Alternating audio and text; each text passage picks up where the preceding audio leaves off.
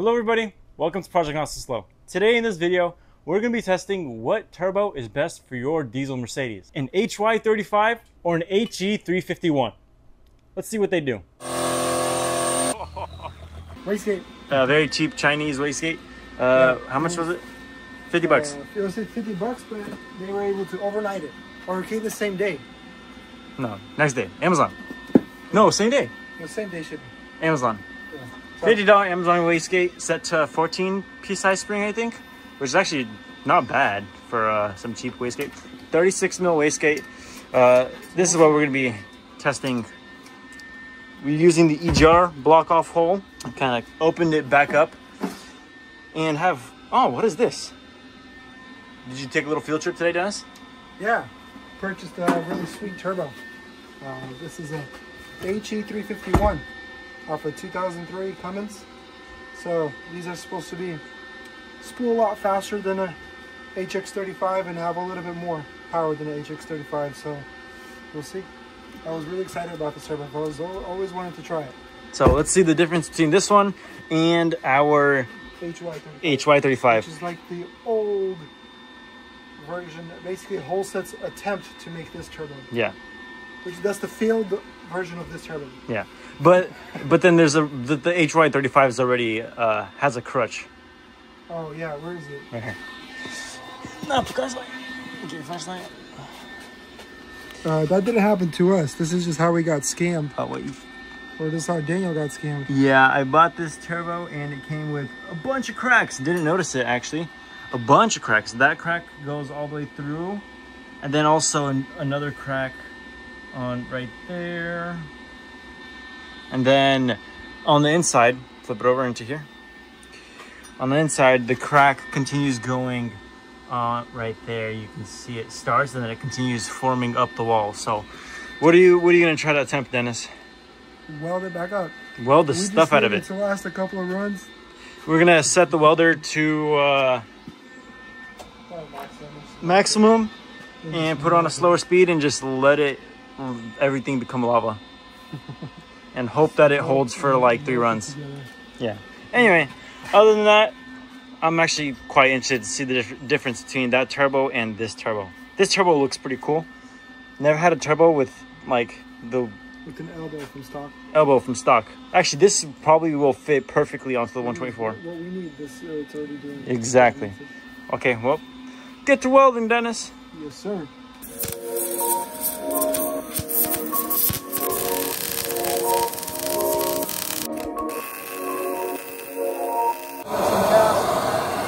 There's no cracks that form right after.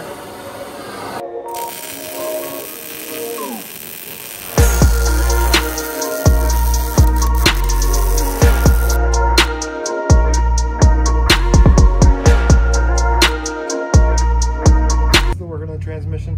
Turn that little pressure modulator thing. The T-valve thing? Yeah. I don't know how many rotations. I just probably 10. I just turned it up. I was thinking about going all the way until it's fully tight, but we'll see. That'll be the next step. And right now I'm gonna put a different kickdown solenoid just in case there was a problem with that one. And we'll see. After that, the only thing that's left is pretty much to take the whole transmission apart, because I took another one apart at home and it's a lot to take apart. So I'll try to do everything before taking out the transmission. All right. Turbo exhaust side is on.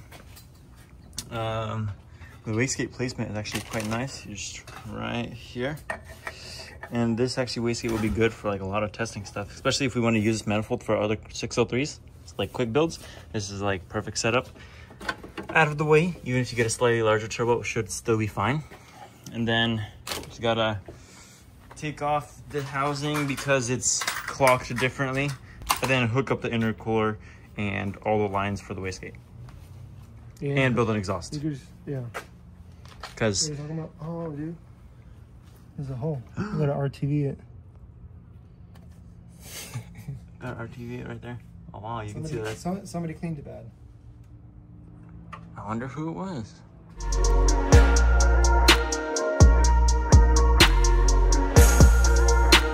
Making the wastegate pipe. This basically just goes straight onto here and then it's just gonna be basically a screamer pipe dumping straight down. Same with the exhaust, is just gonna be going straight down. And then all I gotta do is weld this up, tying it down, and the car is ready to do its first test drive.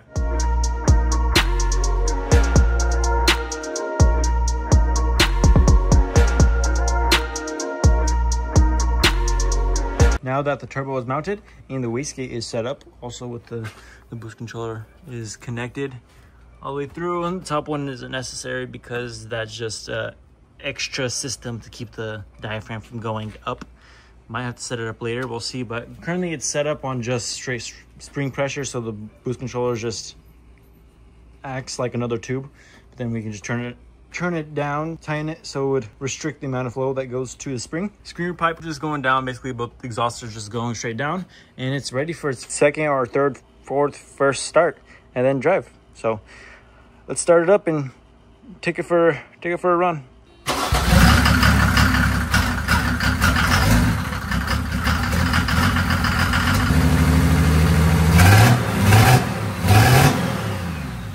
What's the update now? Now we got the turbo fixed up.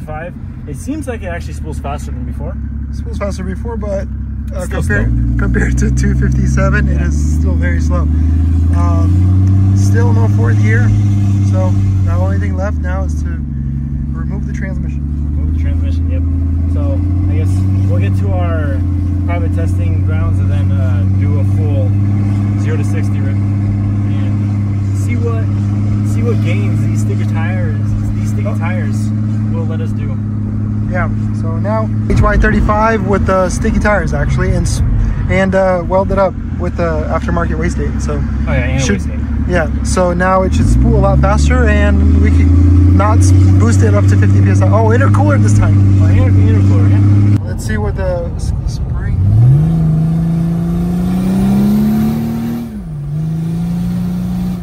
Yeah, it's still like 13 psi spring pressure. Okay, so that means it needs to get tuned up. A decent amount. At least to 30. At least.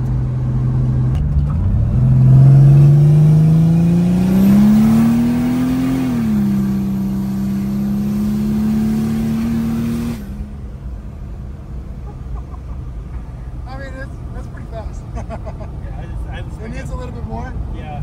It was like 28, and then it dropped down to like 25. 20 under load, which is interesting. Okay, I tightened it up some more. Let's see.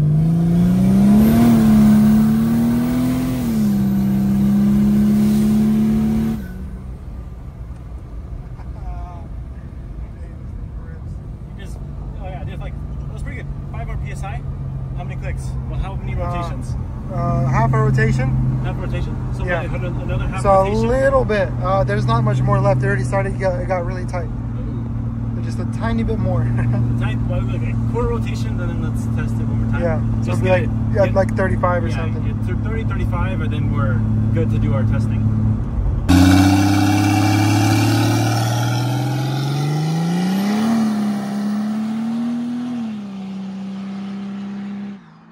So much more savage now with the HY35 welded up, the crack welded up, and the external wastegate and the intercooler. Much better.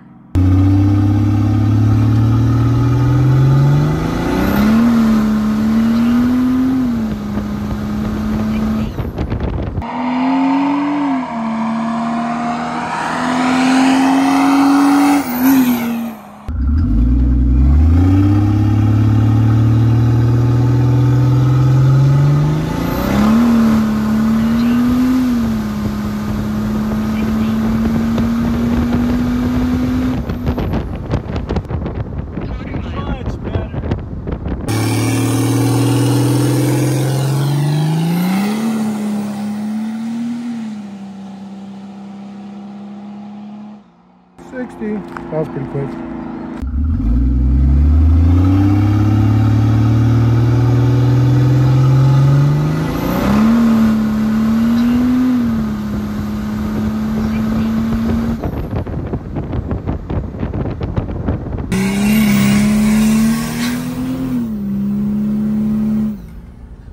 Cybertruck didn't want it. Alrighty, so I reconfigured the wastegate boost controller system. to hopefully get more boost out of it, because 30 pounds is not that much for Holset turbo on these 603s.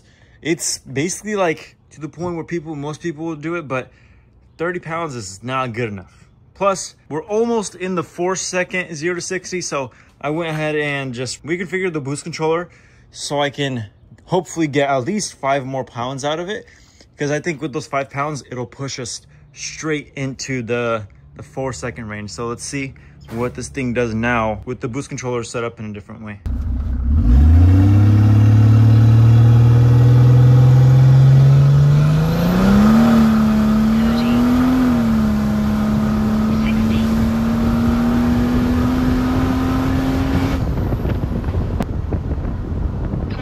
That was a good run. Awesome. 4.59. That was perfect. That was a really good run. Did the quarter mile in 14.05 after letting off like a third of the way to quarter mile without fourth gear anyway. But 4.59, that is AMG territory.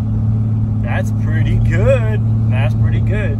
So I'm interested to see if the HE351 can do any better than that, because technically should be more power. I'm not going to touch the wastegate. Leave the wastegate exactly as is. Not do anything with that, and just same exact launch 3 psi and then just floor it all the way through. So awesome run, really impressed with the number it gave. So we're good with the HY35 for now. Let's go back, swap in the HE351.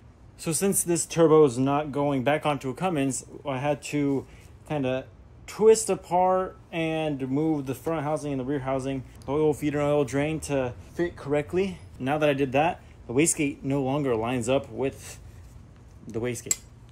So just using a clamp to clamp the wastegate down shut, hopefully should hold it. And then this will just stay here as is. And then the wastegate system will just be our wastegate that we installed. So then it will be exactly how it was with the HY35. And this should be as close to the same situation as possible. So let's go.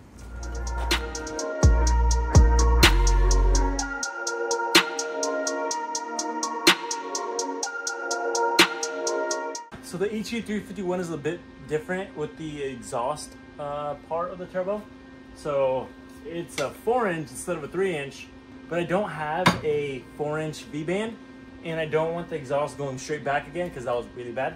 So this is what I'm doing. Exhaust downwards and grab welding gear and then just tack it so it holds and blows the smoke down instead of into the engine bay again, because that was really bad last time. So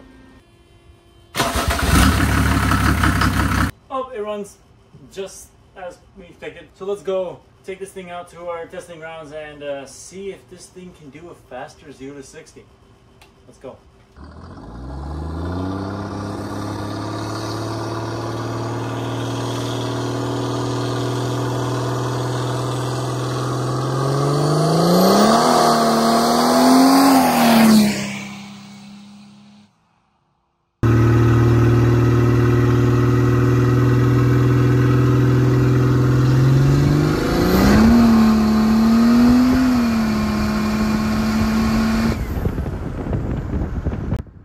They took a lot longer to spool.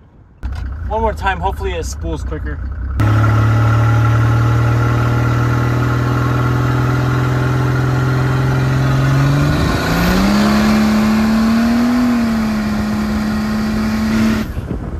Something got really loud.